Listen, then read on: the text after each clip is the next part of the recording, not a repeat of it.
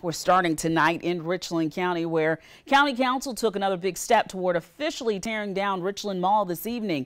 News 19's Peyton Lewis has more on what economic promises the project hopes to bring. English? Yes. Newton?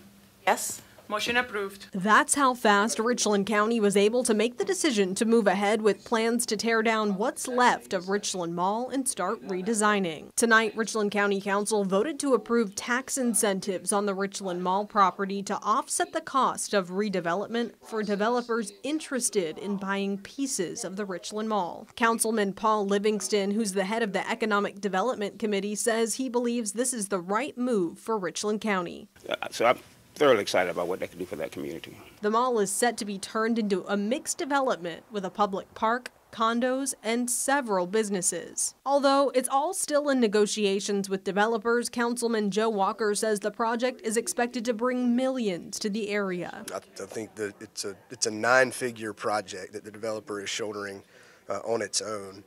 The county has certainly stepped up and helped with some tax allowances. Livingston explained the stores still remaining in the mall will not stay in the same place once the redesign begins. The current Belk store will be moved into a new location there. There'll be other stores there. And plans for the mall could be finalized and construction trucks rolling out in the near future. Well, it's still in designing phase and so forth, so it may be a while before you see the bulldozer, but not long. Not nearly as long as it has been. Reporting in Columbia, Peyton Lewis, News 19 WLTX.